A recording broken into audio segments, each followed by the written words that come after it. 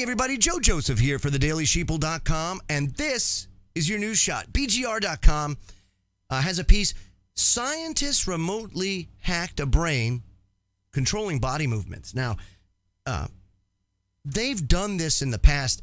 I mean, even as far back as the turn of the 20th century, they were experimenting on how we can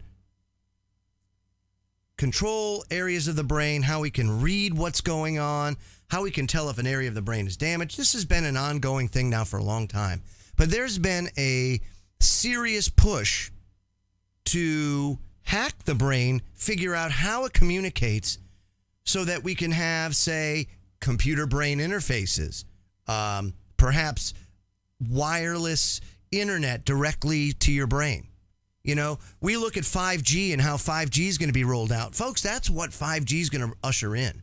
The Internet of Things is going to be where human beings and machines have a symbiosis, where they become linked, almost inseparably linked. Look at now what smartphones has done to humanity with regards to our behavioral patterns and our social patterns.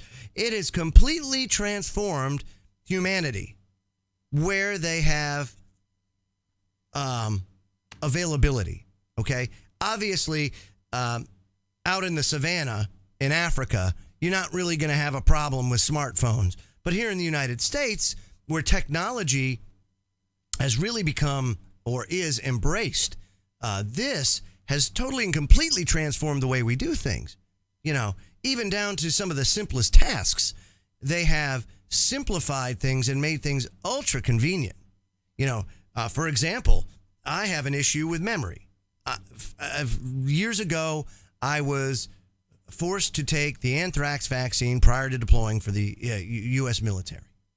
And when I did, I can tell you that I felt something change after that series of shots. And I didn't know what it was at first because it didn't affect me right away. But over time, I could tell that was a turning point in my life, or one of those time markers or time stamps on the timeline of my life, because that's when my short-term memory really started to fade away. And I was 24 years old when that happened. Since then, or before the smartphone, I would literally forget things on the shopping list. It's so bad that it would be written down and I would forget it.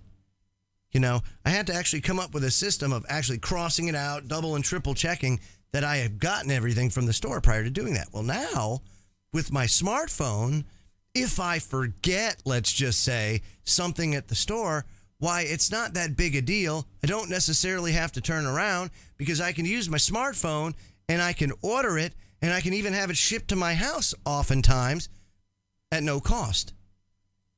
It's become that simple. Here soon, Walmart just asked for and was approved for a patent for blimp-style warehouses so that they can fly these blimp warehouses 80 to 100 feet in the air above a metro area, and then have their drone delivery fleet deliver things out of this floating warehouse, and then the floating warehouse would go back.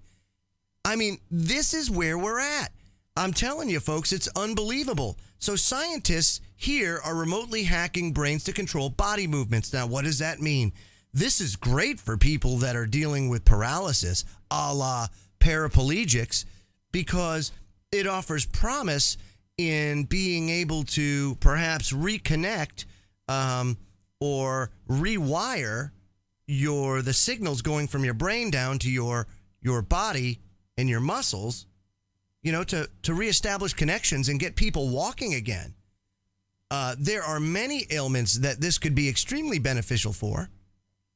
The problem is we pay for it on the backside. Most of us, you and me, we're not bad people. You know, we don't typically like to hurt other people for our own benefit.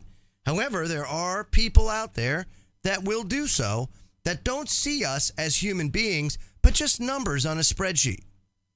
And because they see us as numbers on a spreadsheet, it does nothing for them to be able to use this technology for nefarious purposes to increase bottom lines, to increase your profits, to sate shareholders and other stakeholders. So when I see this advancing so rapidly, I am excited on one hand at the promise a lot of this gives to people who are suffering.